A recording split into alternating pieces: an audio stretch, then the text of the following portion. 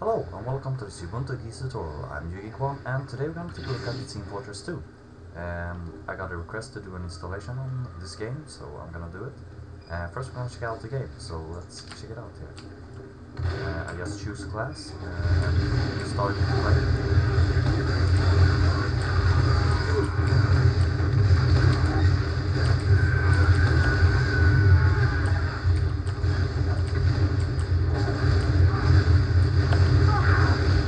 And I died.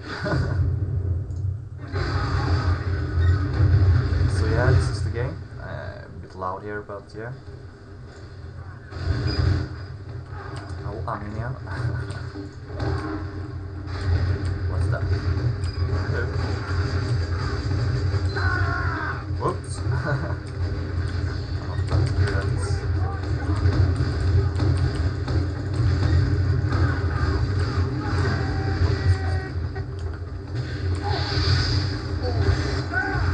No! Whatever. Let's close this one down. Disconnect and quit. So yeah, and the installation is really simple. You don't have to do much here. So yeah, let's go through it. Gonna like this. Take out some background here. Let's see here. There we go. And if you want this background, just check out my video to install an animated background. So yeah, it moves here and stuff. Got others as well.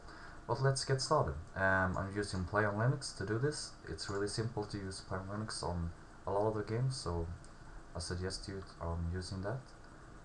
This is streams here and some other stuff. So yeah, go Play on Linux. And then let's go to the website and click to download here and download the game.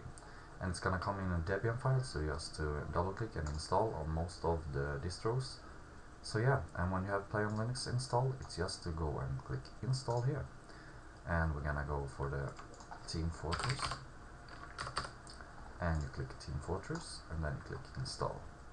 You click next here.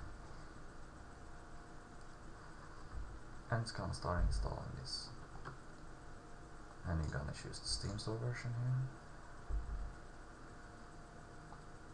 here. And I've already have it installed, so it doesn't gonna do anything. So I'm gonna close this one up.